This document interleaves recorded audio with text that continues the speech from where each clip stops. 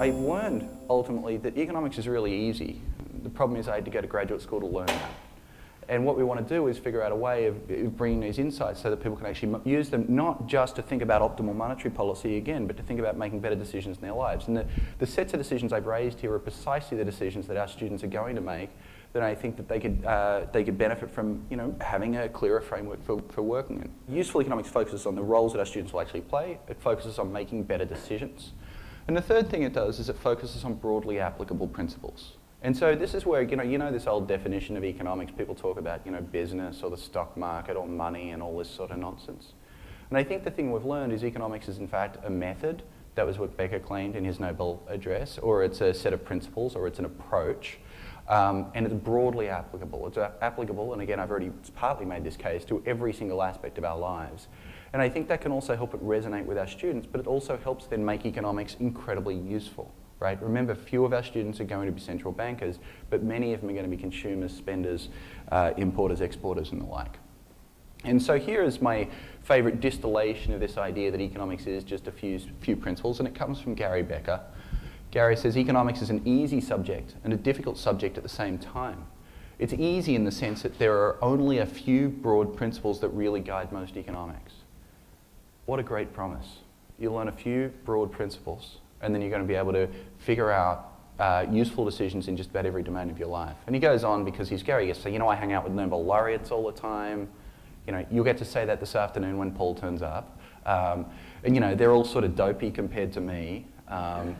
But his point is that they're dopey because they think that they can just stroke their chin, think hard, and they'll figure out the answer. And what they really need is a structured form of analysis. They need a few core principles, the deep insights of economics, and from that they should be able to divine useful decisions going forward. And so you think about what it means to think like an economist. And it really does mean just a few simple principles.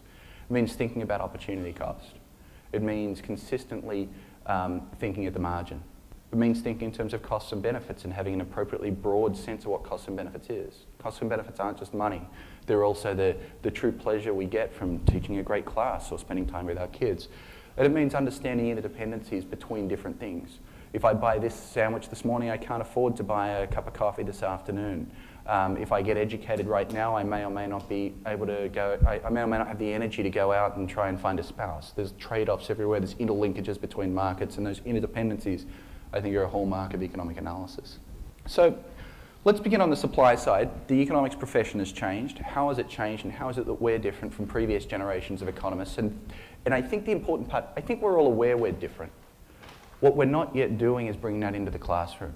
And so I think when many of us teach, we feel a sense of inauthenticity sometimes when what we're doing is we're teaching what's in the book, a style of economics that our predecessors found easier to teach, rather than actually the way we do economics during the day when we talk with our colleagues. And so I think we want to try and bring in the new ways in which our generation of economists is different. So the first of these is the empirical revolution. And I think there's two main drivers of the empirical revolution. The first is simply Moore's law, which is just this tendency for the power of computers to double every 18 months. And so this is a simple chart showing you through time the number of transistors on a typical microprocessor. And you'll notice that the vertical axis is on an incredible log scale. And so we've gone from 2,300 transistors on a typical microprocessor, or maybe 10,000 around about the time that Ben Bernanke wrote his thesis, to there now being, 2.6 billion. Okay? And understand, I mean this absolutely. When Ben was writing his thesis, we were down here. And so we are actually in a completely different world than that in which he was educated. We're now in one where the most powerful supercomputer on campus at a time, when Ben Bernanke wrote his thesis, was enormously less powerful than this. And so we have enormous computing power. The second thing we have now, of course, is an enormous quantity of data. This is it's one of those sort of graphs that the economists print where you sort of think they made up the data. But it says, the claim is we've generated as much data in the past 2 years as in the entire history of the world. And they say it rises by 60% per year. Look, I'm not going to put any stock in the specific numbers, but the point I think is completely obvious, right? So this morning I woke up, I clicked on my cell phone, I clicked Uber, and a car came, right? Uber now has a database that knows exactly where I live. It also knows that I happen to go to the airport today. I got out at the airport and I got the ticket out of the machine, and as a result, American Airlines knows that 40-year-old Australians like traveling to Miami. This is not my first time here. You know, I got out at the other end, and of course I went through so many TSA security cameras and the like, and I'm sure I got facially recognized 7 different ways, and there's probably a TSA agent saying he needs a haircut. The point is, though, that all of these data are being collected somewhere, and they are now the grist for economics. I had a friend, Phil Leslie, the other day wrote a paper where Phil got, you know, all Starbucks sales in a couple of states. Every single cup of coffee that had been sold when, you know, when you use those Starbucks loyalty cards, you used one of them, you're in Phil's data set, okay? So the problem that you and I face as economists, and more importantly, the problem that our students face, is fundamentally different than previous generations. Our problem is an overabundance of data. There's a tidal wave, there's a torrent. We don't have the time or the energy to figure out just what is in all these databases, what they mean, and what they can tell us about economics. That's fundamentally different, right? Paul Samuelson and Milton Friedman used to talk about, you know, they would get a regression to run where they would get 17 years of consumption data and then get an army of graduate students in the basement to invert matrices by hand. So the quantity of data, right now, I think, you know, probably on the plane ride home, I could probably replicate Greg Mankew's entire PhD thesis.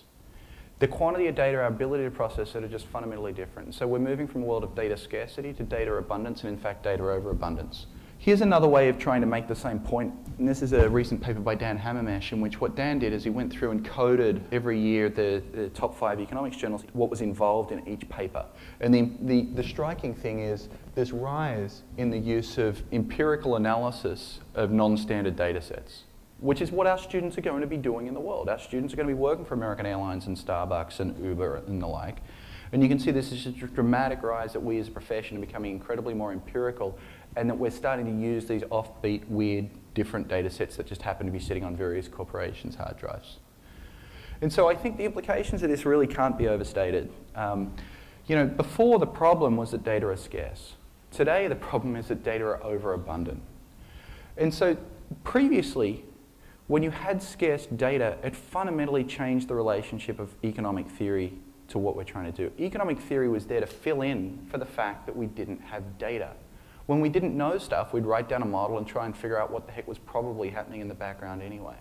And so it used to be that, you know, if there was some question you wanted the answer to, you'd write down a little theoretical model and you'd try and figure out what people should have done if they're rational and the following 12 other assumptions are met.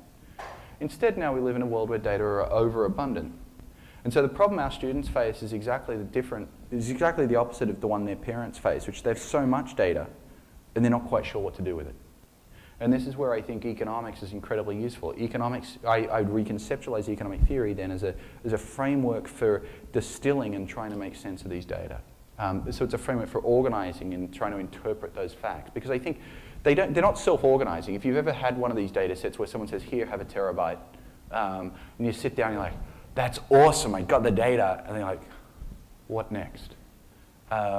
You know there's insight there. It doesn't scream it out to you, but you've got to figure out how to go mining. And in some sense, we want to teach our students a simple framework. I think the third useful implication is the new world we live in fundamentally changes the importance of making assumptions. It used to be, because we were trying to fill in where we didn't have data, we had to make assumptions about human behavior. We'd have to assume a lot about, you know, rationality, selfishness, all these sorts of things.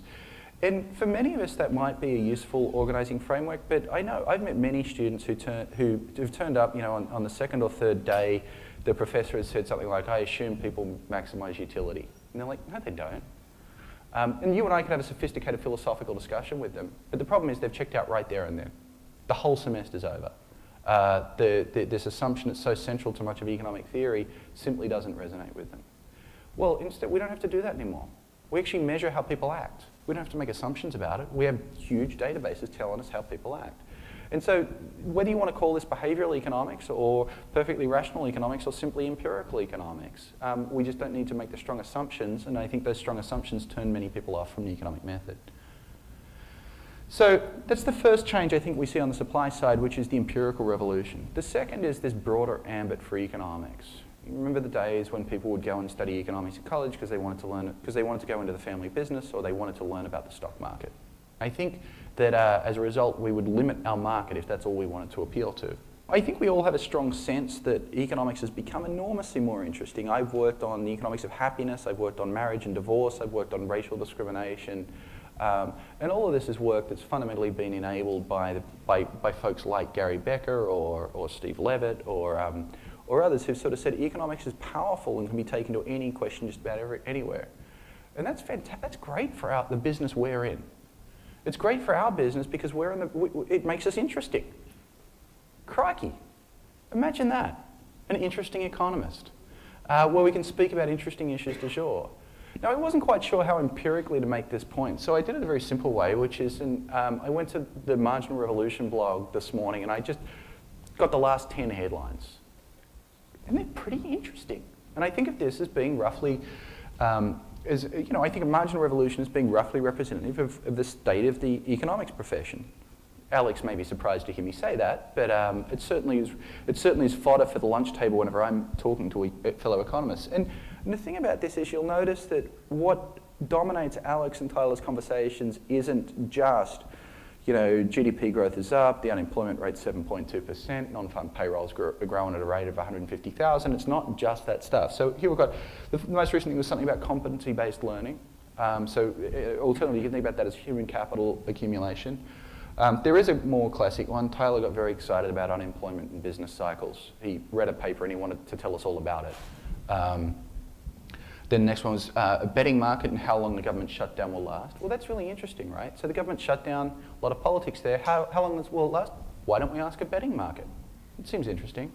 Why did Obama try to scare the markets? And he did yesterday. He's like, why hasn't Wall Street sold off and the markets crashed because that'd get the Republicans to do something? And trying to think through that. It's a very interesting thought experiment at the intersection of politics and economics. Another way of trying to make the case that economics has become broader, I think this is from a Levitt article, in which they list the theorists most often cited in motivating empirical research today. And it's an interesting list because, of course, number one is Gary Becker. Gary, I really think, is the great hero of suggesting that economics applies to everything. But you go down that list and you see people like Roland Benabou, who's done a lot of work on culture. The great Danny Kahneman, I was pleased that our swag was Danny's book, Thinking Fast and Thinking Slow. Danny's one of the most fascinating social scientists in the last 50 years. The great George Akalov's on this list. George, whose recent work has been on culture. But again, the point is that the people who are inspiring us as economists are enormously more interesting than the folks, and broader than the folks inspiring a previous generation. If you wanted to think about the previous generations of great economists, you would have to think of, Keynes and, Marshall and Marx and, all these guys. But they're all sort of thinking about the same thing, which is, what causes the wheels on the business cycle line, right? This next generation, I think, are enormously more interesting than just figuring out wiggles. The third thing I think that the economics profession can now do is more realistic economics. I remember talking to my sister-in-law, who's a very, very smart woman. She'd done her first economics class, and she walked in, and the professor had said, needs are limited, wants are unlimited. Which to us as economists seems like boring, inane, obviously true. She's like, that's absurd. She thinks it's absurd that wants could be unlimited. She just wants a few things. As soon as she gets them, I guess she's done. I don't know, she hasn't gotten those few things yet because she's still working for a living. But the point was that the professor started with an assumption he didn't need to start with. And as a result, he literally lost her on day one. She never took another economics class again. And I think we now get to be enormously more realistic. We get to talk about how people act rather than making strong assumptions. So I think what the supply side tells us is we're different. The supply curve of useful economics has shifted. We're more useful than the previous generation. The curve has shifted to the right. When the supply curve shifts to the right, what should happen? The quantity should increase. We should be teaching more useful economics. And I think this is going to turn out to be welfare enhancing because I think the demand curve says students are fundamentally interested in useful economics.